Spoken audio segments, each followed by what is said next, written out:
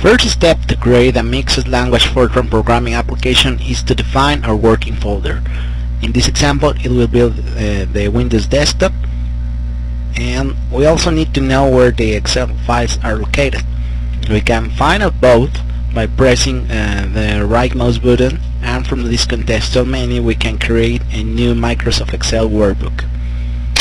In this workbook we can use the tool menu to access our Visual Basic editor, and inside it we can insert a new module to declare two user-defined functions.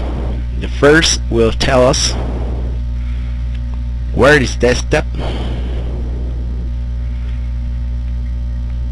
and where is desktop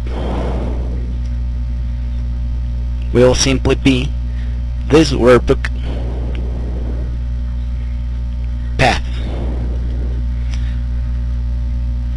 The very same way we'll declare another function to know where the executable files of Microsoft Excel are located.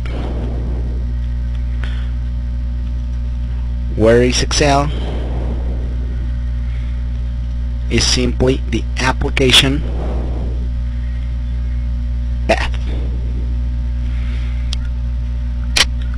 And on our workbook we can use these two functions either directly typing its name,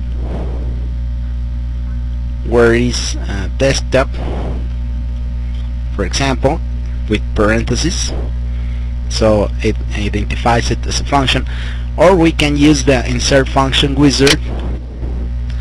On the user defined section we will find our two declared functions, and we simply say OK for both. End of step 1.